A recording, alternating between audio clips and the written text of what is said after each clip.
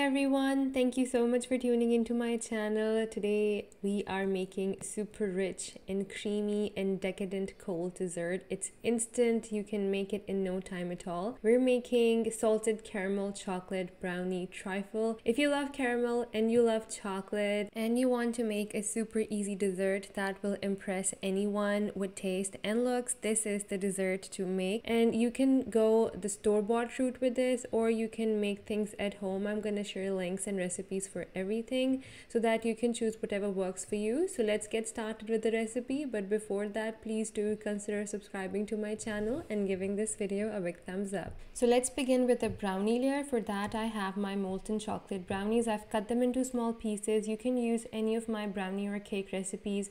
You can use store-made ones. You can also use boxed cakes or brownies, whatever is good for you, whatever is easy for you. And for the salted caramel layer, I'm using this instant caramel pudding.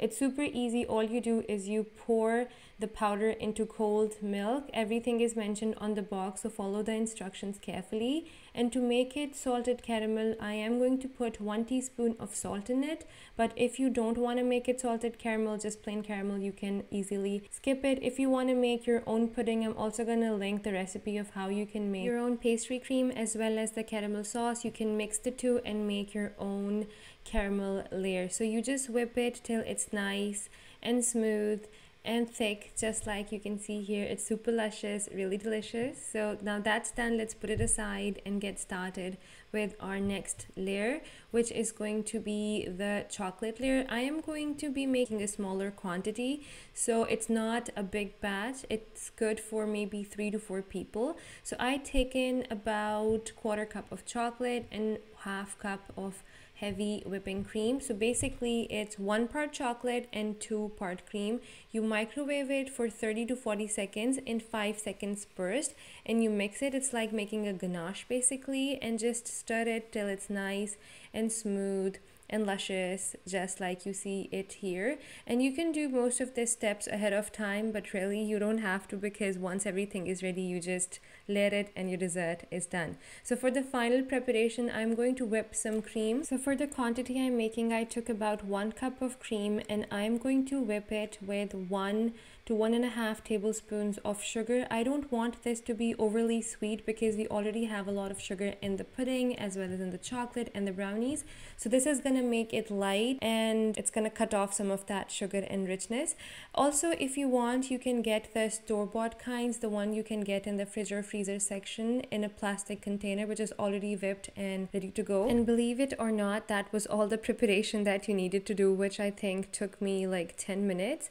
And now it's like an assembly line. I have all my ingredients set up to layer my beautiful trifle. We have the cream, the pudding. I'm also going to be using these Skor chip bit bites. These are like crunchy caramel bits, and I'm also using this store-bought caramel sauce.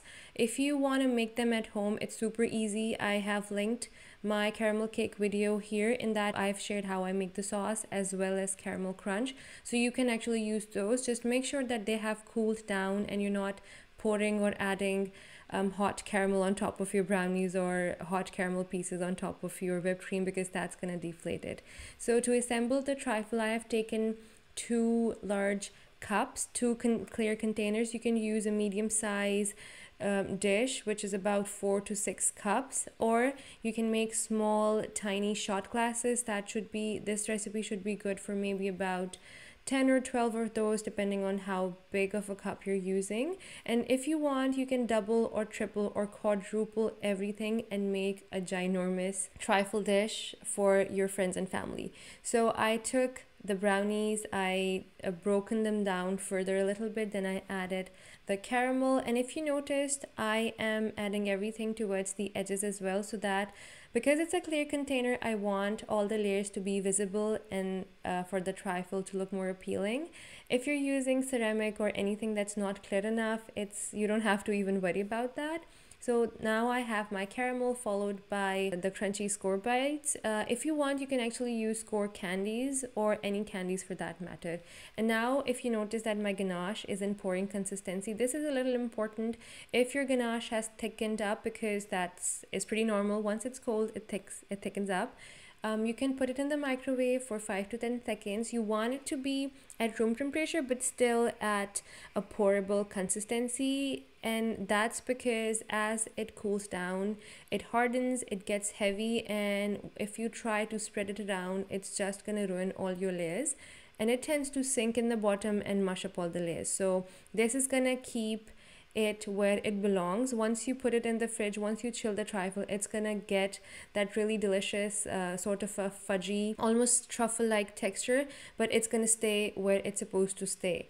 So that's a little tip I wanted to throw in for you guys. The rest is pretty simple. You just layer your trifle any way you want until you either run out of the ingredients or your glass is completely full. And if you're making shot glasses or individual servings of this dessert, you don't have to do multiple layers. You can actually have one layer of each of these ingredients. Like you can have a brownie layer followed by the pudding, then the caramel. You don't have to do it again and again like I'm doing it here.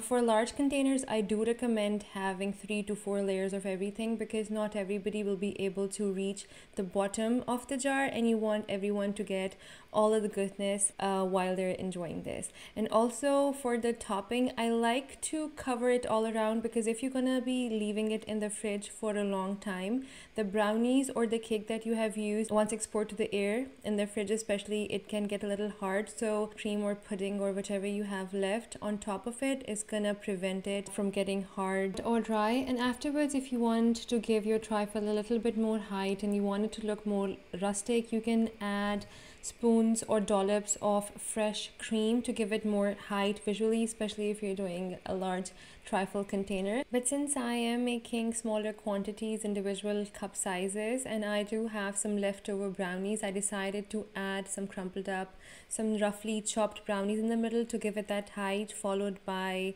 shavings from a dark chocolate bar, which is optional, but it do look really good and it tastes even better. So that's it. Your trifle is ready. Make sure to cool it down before you serve it because it does taste better when it's chilled.